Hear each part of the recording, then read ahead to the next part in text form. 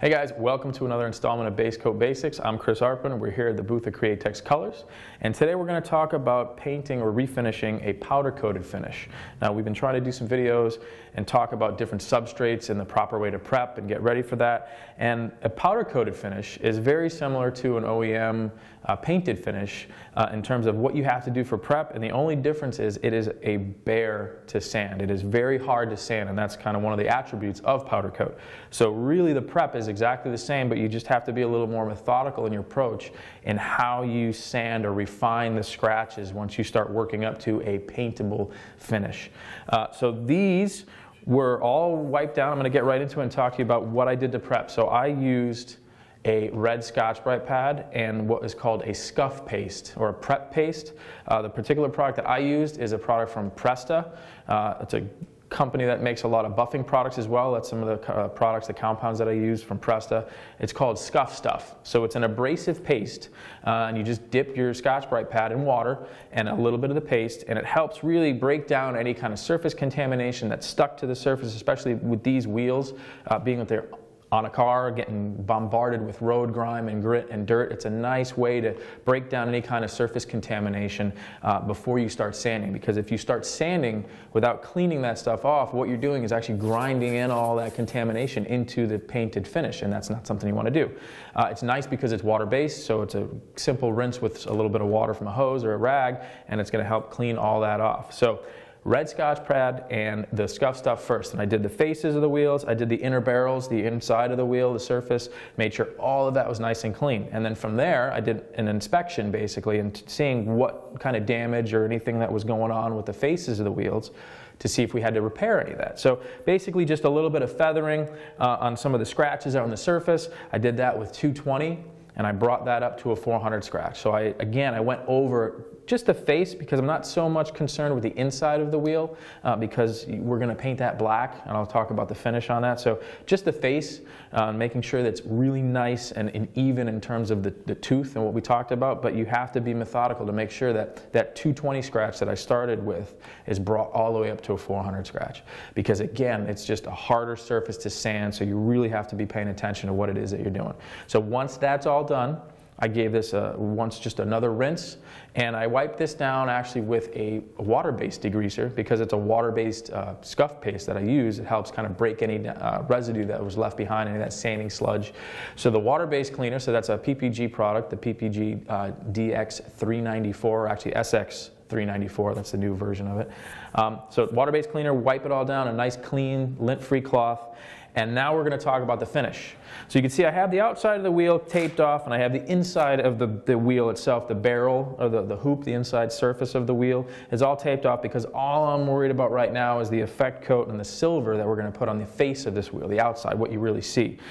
So for that, I'm using our 6013 Autoborn Silver Sealer. That's going to be a great base coat. Probably 2 coats is going to cover this and make everything nice and even.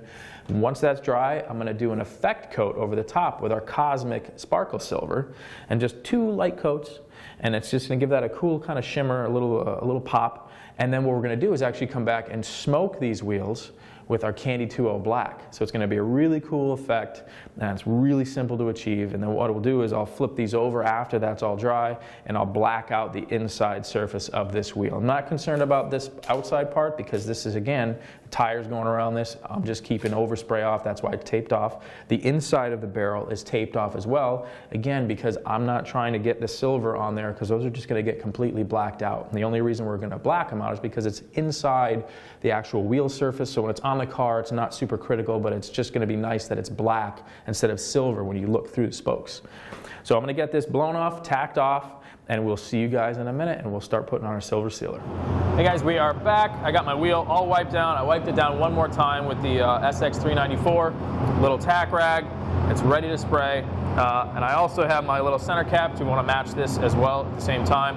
I'm spraying it off the wheel just so I can get the edge of this and the edge of the inside lip of the wheel as well. So I got my handy little cup holder for my center cap, and I'm going to apply our silver sealer, I'm probably going to do 2 coats. It's going to be more than enough to get a nice, even, metallic look, cover all the burn-throughs and all those little issues. And I'm using my Iwata, my W400 WLBX at 18 PSI. So a little bit lower than what they recommended max is 20. I'm spraying just a little bit below that because there's all kinds of little valleys in here, and I want to make sure I don't have too much air pressure to blow all this around. So I'm going to go ahead and put my first coat on.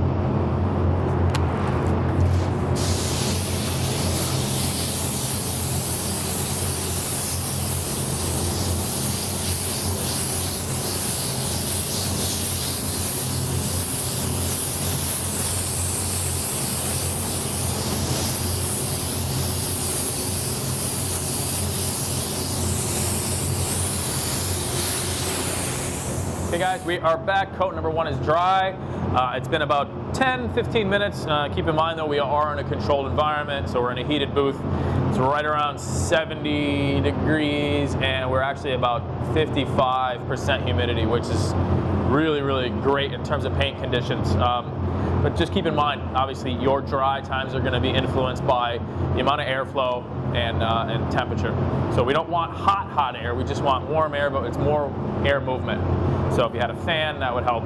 If you're not in a booth, that just air movement is what we want. So we are ready for coat number 2. Coat number 1 actually looks fantastic. This silver sealer does lay down incredibly nice. If you guys are watching, the way I was spraying, it kind of looks a little haphazard, but it's a little more of an approach just to feather in the lips. We got a lot of different areas here and I just kind of want that wet overlap. So first coat was to get everything nice and even. The second coat was just going to make sure that I didn't miss anything because we do have all these edges. I'm going to apply it the exact same way. Same thing, I'm right around 18 PSI in my regulator. So it's just going to put a nice even coat, not too wet. We want a medium wet coat of sealer. We're going to let this dry and then we're going to come back and do our effect coat with our Cosmic Sparkle. So this is coat number 2.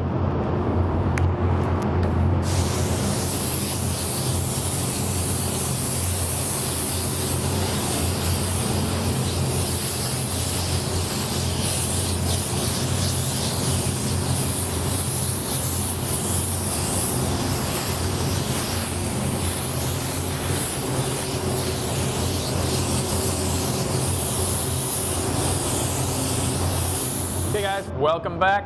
Coat number 2 is dry. It looks fantastic. That's all we're going to need for that.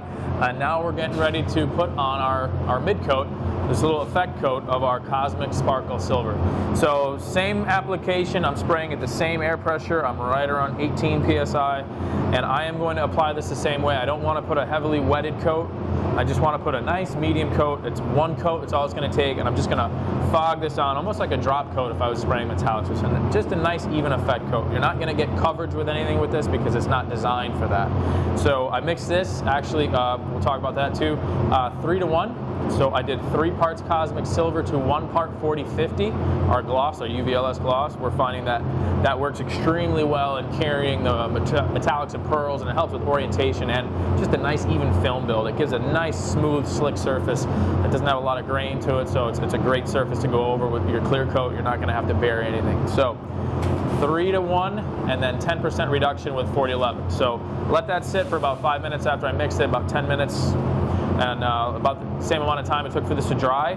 This is totally dry, bone dry. Again, that is very important between coats that you have it totally flashed off. You want to be able to be dry to the touch. And it's going to just help with everything, the way your paint process goes. So I'm going to put 1 coat on here, get the rest of the wheels done, and we're going to let that sit for about an hour, and then we're going to come back and do our candy. So I'll see you guys in a minute.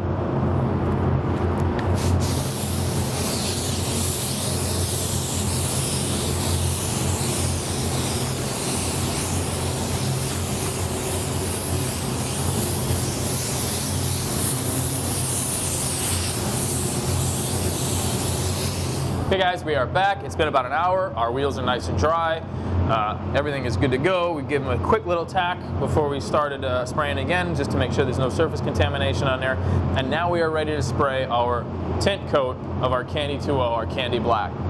So If you guys are familiar with candy at all, it is a little more difficult to spray than the average base coat or ground coat color because it is that transparent. So it's very critical that you have your mix ratios dialed in and you're very comfortable with how you're going to spray in terms of your distance away from your panel or your substrate and how your overlap is. Now with candies, you want to be 75% overlap, so that means you are almost right on top of your overlap every time. You don't want to have a big space because that's going to give you these stripes. And if you start with a stripe or any kind of blotch in the candy, it's going to look that way throughout the entire project. You can't make that go away. You're not going to cover up a stripe. It's just going to keep getting darker and the area around that stripe is going to get lighter. So it is very critical that you have everything really dialed in your setup. So now, in turn, talking about setup, I'm going to use the same gun. This is exactly the same gun that I used throughout this whole process. And this time I'm spraying it right up at 20 PSI, which is like the max that they want you to be at.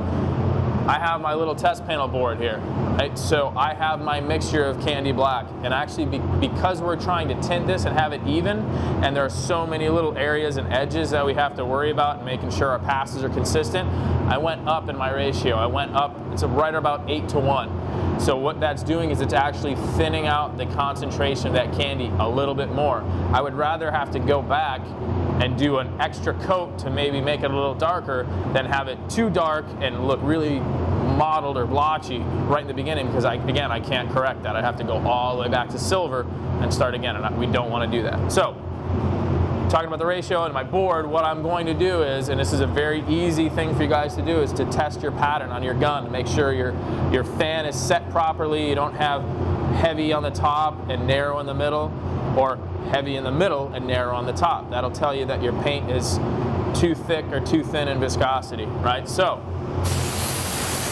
really quick, that's my pattern. And it's just a quick pull. You can see it's just a nice quick pull and even, and it looks consistent throughout that whole fan. What I might encourage you to do if you're not 100% comfortable in spraying candies, you can actually, this is really the only time that I will dial in my fluid control. And what that's doing is limiting my ability to pull back on this needle, right? So you pull this in a little, a couple turns, and you'll see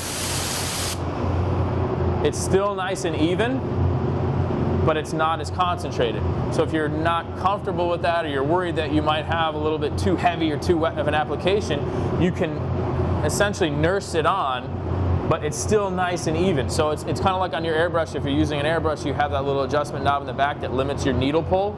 It's the same exact principle with this. So I can spray, and you can see how much longer I was able to be on the trigger, and I still have a nice even pattern, and it's still a little bit lighter than that. So it's allowing this gun to be a little more forgiving. You can do that with any of the guns. So that's just something to keep in mind. And anything too, my fan control is, I go wide open, and I just give it about a quarter turn closed. That's it. And I always leave my fan that way. And this is, again, the only time that I really do mess with my fluid control. I usually spray with the fluid control wide open. I'll turn it in for this or something where you're trying to limit your fluid application, because this is still going to atomize. You're still spraying at 20 PSI, but it's just going to give you a softer transition. So something to keep in mind if you're doing something like this, again, where we have all these cavities, we have all these edges that you have to be very careful of and cautious, where one extra pass is going to start to darken that up, and again, it's not going to go away. So it's very critical that it goes on even. So I'm going to get this out of the way. And this is something too, like that board, you don't have to do it on a board. You can have it on a piece of masking paper next to your spray area. You know, if you test your airbrush, if you're testing your spray gun, it's a very simple and effective way to find out on a piece of paper that you can crumple up and throw away before you do something like this. And now you can't throw this away. You're going to start again. So anyway, I'm going to go ahead. I have my wheels set and ready to go, and I have my center cap as well. We're going to make sure we do this at the same time, just like the rest of the wheels, so everything is consistent, the color's even. And this is going to be coat number 1.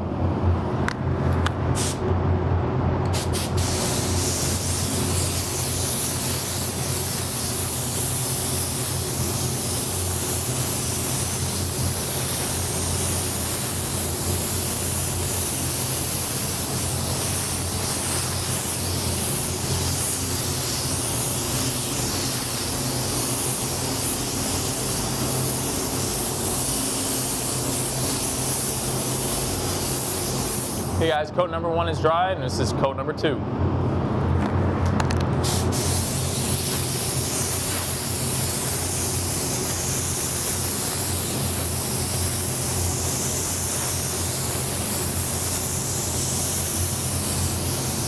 coat number 2 is dry, this is coat number 3.